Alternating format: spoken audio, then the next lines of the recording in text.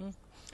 So first of all, the budget process, and, unless we amend the constitution, will mean that there must be a finance bill every year. The same way there's a budget, because the budget cycle, as in our constitution, in our PMF Act, has two elements. There's a budget. The whole thing is a budget, but now the budget has a revenue side. But what we're saying, and I agree with the stakeholders, what they're saying, we need to do better in terms of management, the predictability of our tax system.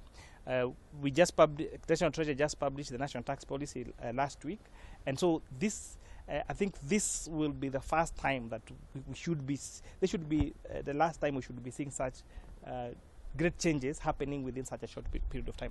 Because now with the MTRS and the National Tax Policy, then all future tax decisions should be based on those two policy documents, so that as investors said, we create a predictable environment. But if the changes are too tragic, even before you complete setting up, then there's a change, then that may not be good for the competitiveness of our country, and especially considering we don't operate in a vacuum.